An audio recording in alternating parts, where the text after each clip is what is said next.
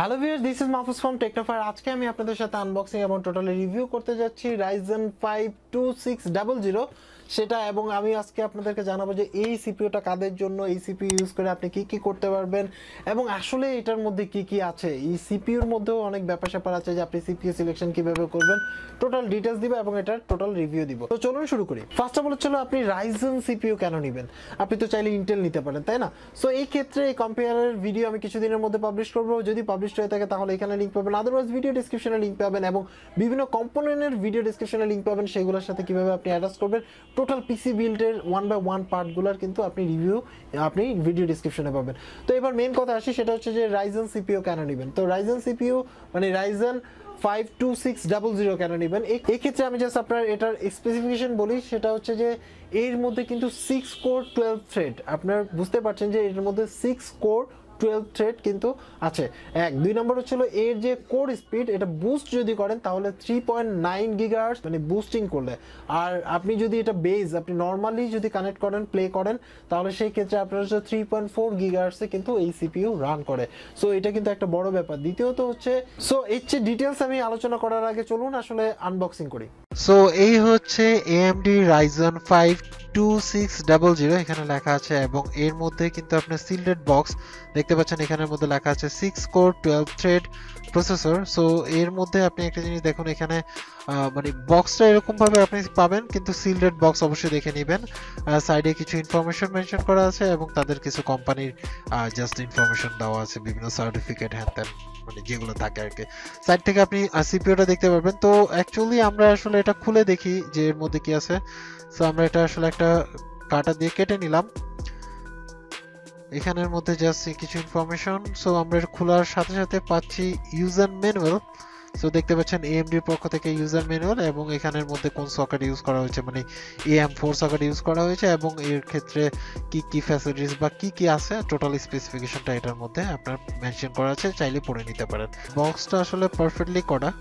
So এই হচ্ছে আমাদের মেইন সিপিইউ। দেখতে পাচ্ছেন যে এখানে প্রসেসরটা, এটা হচ্ছে আপনার AMD, এবং এটার মধ্যে একটা এক্সট্রা স্টিকার আছে Ryzen এর, AMD Ryzen 5। সো এটা চাইলে আপনি ইউজ করতে পারেন, আদারওয়াইজ না করলেও এটা আপনার ব্যাপার। সো একটু কাছ থেকে দেখলে বুঝতে পারছেন যে এখানের মধ্যে লেখা আছে যে AMD Ryzen। ব্যাক সাইডে দেখতে পারেন যে ইউজুয়ালি আমাদের যে ইন্টেলের প্রসেসরগুলো থাকে সেগুলোর মধ্যে কিন্তু এরকম মানে কাটা কাটা থাকে না আর কি, মানে সরাসরি যে কাটা কাটা ইয়াটা সেটা থাকে না। এরপরে বক্সের মধ্যে পাবেন হচ্ছে আপনার এয়ার কুলারটা আসলে আপনার সিপিইউ কুলার বা আপনার সিপিইউ ফ্যান বলে অনেকে। তো এটা আসলে স্টক কুলার সাথে যেটা পান।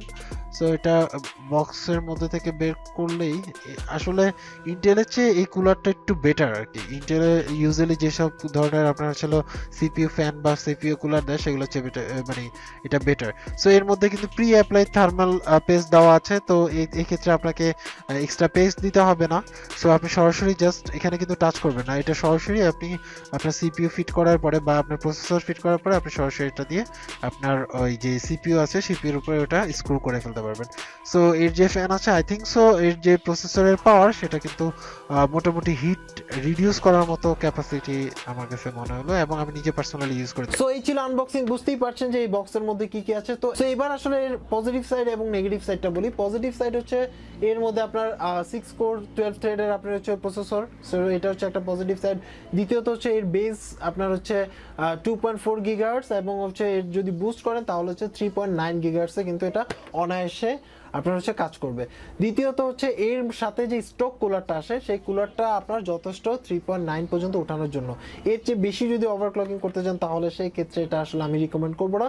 বাট আমার মতে হচ্ছে এর সাথে যে স্টক কুলার আসে সেটা এটার জন্য ঠিক আছে, আপনার কষ্ট করে এক্সট্রা কোনো কুলার লাগাতে হবে না।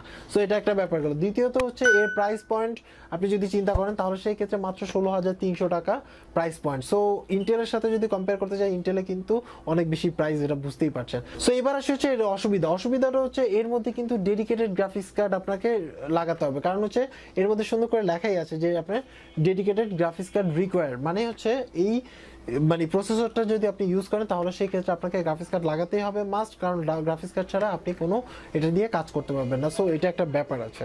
সো এটা হচ্ছিল মানে নেগেটিভ সাইড। ইন্টিগ্রেটেড আপনার হচ্ছিল গ্রাফিক্স থাকে হচ্ছিল ইন্টেলে, আবার বর্তমানে কিন্তু ইন্টেলের ক্ষেত্রে অনেকগুলোতে আপনার হচ্ছে আমি 1/1 প্রসেসর নিয়ে রিভিউ দিব, তখন আপনারা সেটা নিয়ে আসলে জানতে পারবেন। সো আজকে এই পর্যন্তই। যারা এখন পর্যন্ত আমার এই চ্যানেল সাবস্ক্রাইব করেন, চ্যানেল সাবস্ক্রাইব করে নিতে পারেন। এছাড়া যদি কোনো কোশ্চেন থাকে এবং পিসি পার্ট সম্বন্ধে যদি জানতে চান তাহলে ভিডিও ডিসক্রিপশনে অনেকগুলো লিঙ্ক পেয়ে যাবেন এবং এখানে আই বাটনে অনেকগুলো লিঙ্ক পেয়ে যাবেন ভিডিও, সেখান থেকে আপনি আসলে 1/1 বিভিন্ন পার্টস সম্বন্ধে ধারণা নিয়ে তারপর আপনি পিসি বিল্ড করতে পারবেন। সো আজকে এই পর্যন্তই, সবাই ভালো থাকবেন, আল্লাহ হাফেজ।